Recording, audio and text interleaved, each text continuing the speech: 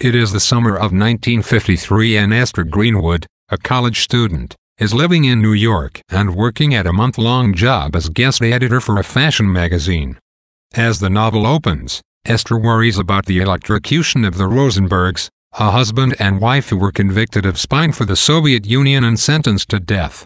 She also worries about the fact that she cannot enjoy her job, her new clothes, or the parties she attends, despite realizing that most girls would envy her. Esther feels numb and unmoored, and thinks there is something wrong with her.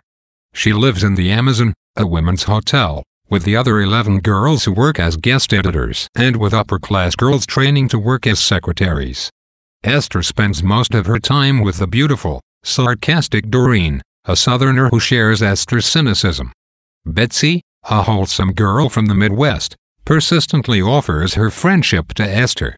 One day, on her way to a party organized by the magazine, Betsy asks Esther if she wants to share a cab. Esther refuses, catching a cab with Doreen instead. While their cab sits in traffic, a man approaches and persuades them to join him and some friends in a bar. The man's name is Lenny Shepard, and he exhibits immediate interest in Doreen. He persuades his friend Frankie to keep Esther company, but she treats Frankie coldly because he is short and she towers over him. Esther orders a vodka. She does not know much about drinks, and orders them at random, hoping to stumble on something she likes. She tells the men her name is Ellie Higginbottom. Frankie leaves alone, and Esther and Doreen leave with Lenny. Esther and Doreen go to Lenny's apartment, which is decorated like a cowboy's ranch. He puts on a tape of his own radio show, saying he enjoys the sound of his voice, and gives the girls drinks. He offers to call a friend for Esther, but Esther refuses. Doreen dances with Lenny while Esther watches, lonely and impassive, growing sleepy. The couple begins fighting playfully, biting one another and screaming, and Esther sees that Doreen's breasts have slipped out of her strapless dress. Esther decides to leave. Although she is drunk, she manages to walk 48 blocks by 5 blocks home. She arrives home sober, her feet slightly swollen from the long walk. In her room, she stares out the window and feels her isolation from New York and from life in general.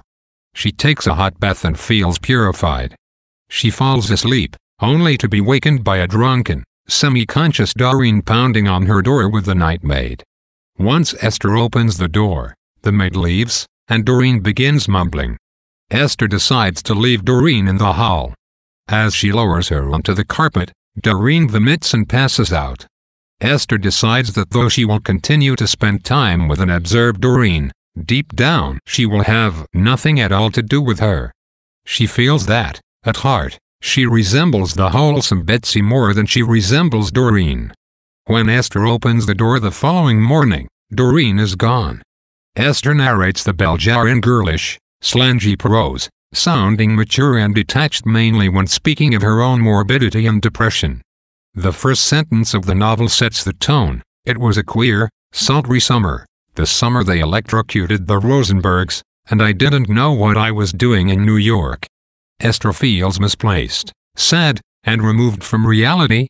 She lacks the cheery good humor that society expects of her, and that she expects of herself. She knows that most girls long to do what she is doing, and she cannot understand her own lack of enthusiasm.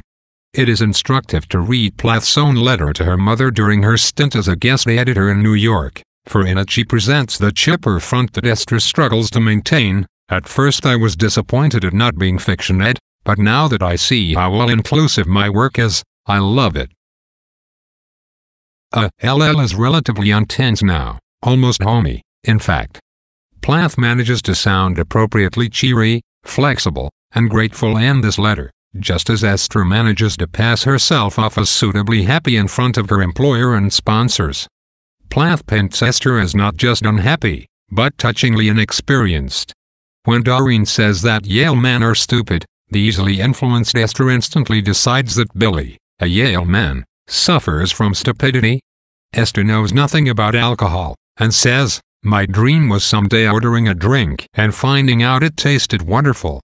Esther has a determination that counters her inexperience, however, as she proves when she grits her teeth, looks at her street map, and manages to walk the miles back to her hotel while drunk. The first two chapters contrast the ideal that life offers a talented and lucky girl like Esther, and her actual experiences of the world. She should feel thrilled by the social world of her charmed life in New York, but the death of the Rosenbergs obsesses her. The wealthy girls at her hotel should epitomize glamour, freedom, and a happiness, but they seem spoiled and bored as hell. New York should set the stage for romantic, magical encounters with fascinating men, but Esther gets left with a short older man, and Doreen's encounter with Lenny proves ugly and scary.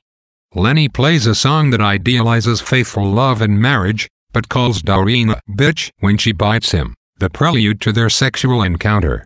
The beautiful and confident Doreen, whom Esther idealizes, turns herself into a helpless, vomiting heap. The excitement of a big city, material success, romance, and love, get rewritten as an execution, boredom, selfishness, and brutality. Esther's distaste for her life seems in part a reasonable response to her disillusionment at finding her dream summer lacking, but also a harbinger of her impending mental illness. In the first chapter, the narrator mentions in an aside that she now has a baby. Although we never hear about the baby or Esther's adult life again, this remark tells us that when she narrates them, Esther is likely a few years removed from the experiences the novel describes.